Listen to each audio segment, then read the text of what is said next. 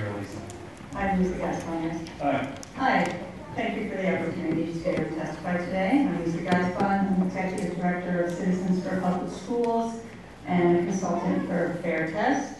And I would like to join many other educators, parents, and students who are recommending against moving to PARCC.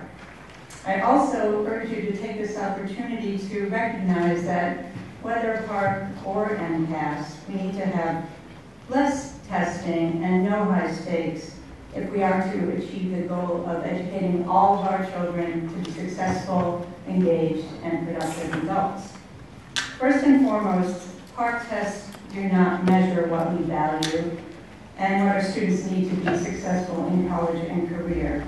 Instead, they remain a narrow, mostly multiple choice measure of just 2 academic subjects. Whenever I speak to groups of parents, students, and teachers, I always start by asking the same question: what is school for? And I ask, when you send your children to school each day, what are you hoping that they'll get out of school? And people will often say things like they hope they'll learn how to get along with different kinds of people, develop a lifelong love of learning, learn how to collaborate and resolve conflicts. They hope they'll be exposed to science, art, music, and literature, and learn how to think critically about issues facing our communities and the world. No one has ever said in answer to that question, they send their children to school to prepare to take multiple choice tests in math and reading. But it's really no exaggeration to say that for many children, that's what school is becoming or has become. The fact that PARCC tests are split into 2 parts means even more time taken from well-rounded instruction.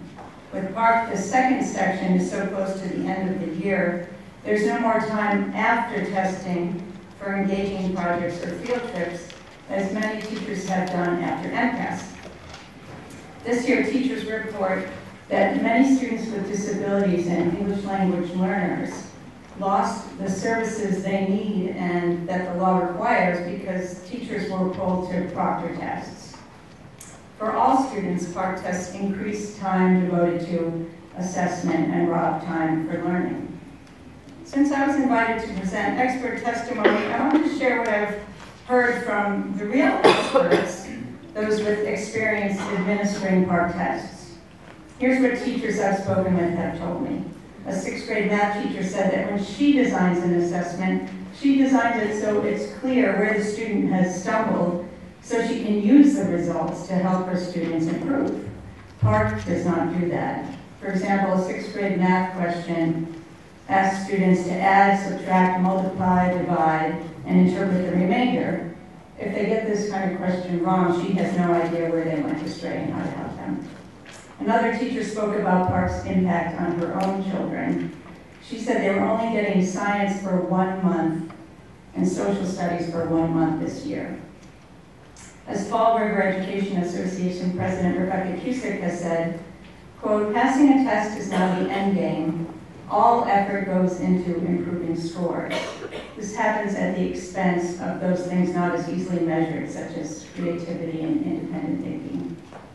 Weymouth teacher David, I don't know how to pronounce his last name, Giral, decided he could no longer tolerate the impact of our test-driven system on his ability to do his job.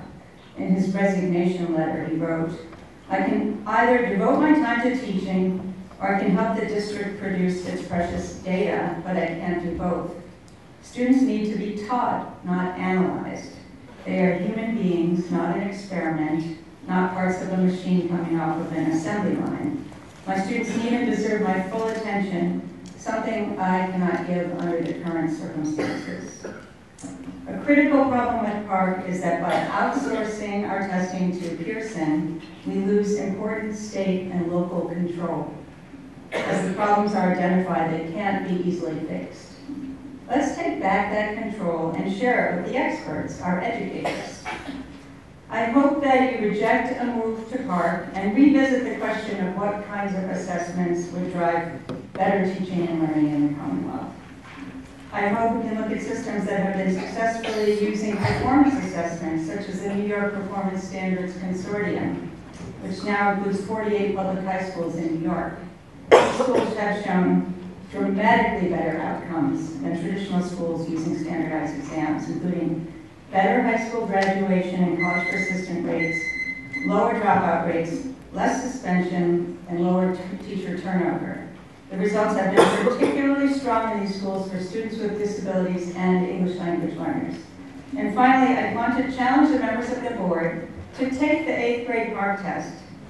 CPS has co-sponsored a series of Take the PARCC events where teachers, parents, and school board members took sample tests and then spent an hour discussing them. These discussions surfaced many concerns and issues with the test. I think each board member should take the 8th grade exam, publicly report the results, and have a discussion based on their own experience before voting. Thank you so much.